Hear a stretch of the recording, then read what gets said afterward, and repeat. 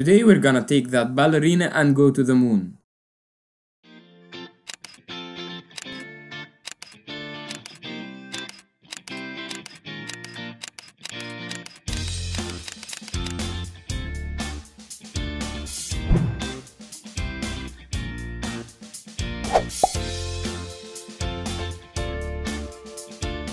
Hey there, my name is Ali. You can find me on Instagram at the screen in front of you. And today the tutorial is gonna be amazing. Let's start by our first photo.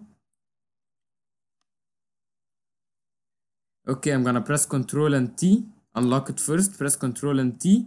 And I'll just resize it down like that. Then I'm gonna use my rectangle marquee and get rid of the sky like that. Okay, Ctrl D. Now I'm gonna press Ctrl and T. Then right click. Then I'll go to the warp tool.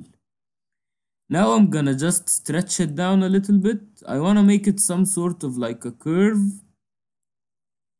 because that's gonna be like a planet or something like that. Okay, that's good. Now I'm gonna again go to the crop tool. This time I'm gonna remove the delete cropped pixels. Then I'm just gonna adjust my size. I guess something like that is good. Okay, now I'm gonna press Ctrl T and I'll just move it a little bit like that. I want it to be going like from top to below.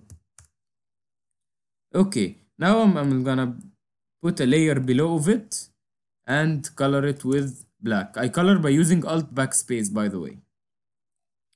Okay, now I'm gonna grab the moon. Okay, I'm gonna increase the size a lot, something like that, maybe even bigger. I'll flip it. I guess something like that is good. Okay, now on that layer, the layer of the floor, I'm gonna add a curves adjustment layer and just make it a lot darker. Yeah, something like that. Then I don't want the blue actually in it, so I'm gonna go to color balance or just make it curves. It doesn't matter. I'll first lock it, then in the red channel, I'm gonna add some red, and in the blue channel, I'm gonna add some yellow. Now we have some sort of orange color. And then at the layer itself, I'm gonna add hue and saturation and make it 0. So now we got rid of like all the color except the color we added, which was the red, and here the red and the orange. I'm just gonna reduce the opacity a little bit. Okay, something like that. Okay, now what I want to do, I guess I need to darken it more. So I'm gonna go to brightness and contrast, just lock it to it and just reduce the brightness. Yeah, something like that is good. And I'm gonna use my brush.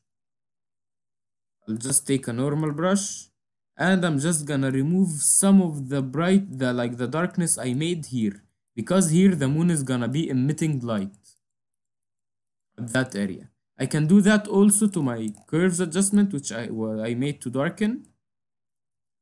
Yeah, very like settle from far away, something like that is good. Okay, then I'm gonna stand on the moon layer.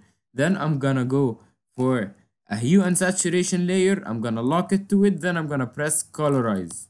This will add color to the moon. I'm gonna use the color which I want, something like that maybe, and increase the saturation. Now we have the color of the moon. Maybe I'll darken it a little bit, something like that. Okay, now I wanna like darken the moon a little bit and brighten it. Like I need to increase the contrast actually of the moon. So I'm gonna add a brightness and contrast, and I'm just gonna increase the contrast and maybe reduce the brightness a little bit. Yeah, something like that is good. Okay, then I'm gonna use my brush and I'll just color here a little bit to bring back the darkness we made. Then I'm gonna add a new layer on top of everything. Hold Alt and press click. I will link it. Then I'm gonna take an orange color, something like that. Then take something brighter than it. Then I'm just gonna, at like the very bottom part of the moon, I'm just gonna color a little bit with it. Then I'm gonna change the blending mode to screen. You see what that did? It did like something, it's like somehow it's glowing here. And I'll reduce the opacity a little bit. I'll do actually the same exact layer, but on the floor. In this area, something like that. Let's go first one with overlay.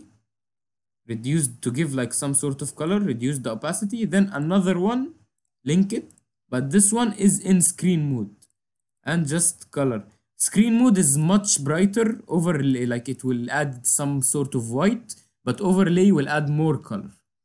Okay, now we will bring our ballerina. And I'm gonna place her here. I'm gonna increase her size a little bit, something like that. I want her to be here. I wanna darken her a little bit because like behind her there is a source of light. So she should be like something darker. I'm gonna add a curves adjustment, link it below, and just bring the highlights down. Okay, then I'm gonna stand on the ballerina layer, actually hold Alt and drag another one. Now I have two copies. On the one below, I'm gonna press a click, rasterize. Then I'm gonna press Ctrl T, and then I'm gonna hold Control until the arrow is white, like you can see. And then I'm gonna hold click and just drag it like that. Now I want to make this black. I'm gonna hold Control, press click. So now I make selection of it. I'm gonna press that to make black. And I'm gonna hold Alt and press backspace just to make the ballerina black. Then I'm gonna go to filter, blur, Gaussian blur. And I'm just gonna give it a little bit of blur to get rid of the sharp edges. And I'm gonna take my eraser now. And just with a very soft eraser, I'll just erase some of the edges. Something like that. So it looks like the shadow is like fading away, and maybe reduce the opacity a little bit. Okay, now we're done with the ballerina, with everything. I guess the floor needs a little bit of darkening, so I'm gonna stand on the floor layer, add another brightness and contrast layer, increase maybe the contrast and reduce the brightness. Yeah, something like that is good. Finally, I'm gonna add a star. I got some star texture, but before I add it, you see, I want to make sure I'm standing on the layer below.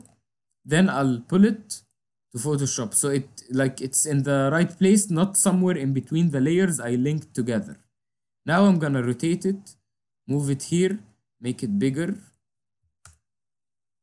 Okay, and now we have our stars, we have our ballerina. Now what I'm gonna do is I'm gonna stand on the top layer, hold Control, Shift Alt, then press E. What this does is merges every layer on a new separate layer, so I can go to Filter, Camera Raw Filter, and edit everything now together in one shot. So I'm gonna add some contrast to the photo, add some clarity, so everything is like more clear. And I try always like to play around with the colors. You can see it like in blue, green, magenta. Some magenta would be nice actually. Yeah, something like that. The highlights, I'll increase the highlights, make it like glowing more. And maybe I'll reduce the shadows a little bit, but not so far because I don't want it to be like so black. I'll just reduce the shadows a little bit. Then I'm gonna go to my FX effects module. And I'm gonna just pull a little bit of vignette so it draws like more attention to the center of the photo. Okay, now you see this, I'll press Ctrl Z, that's the before, Ctrl Z after. Okay, I hope you liked the tutorial guys. Make sure you subscribe and press that thumbs up button to support me. Thank you.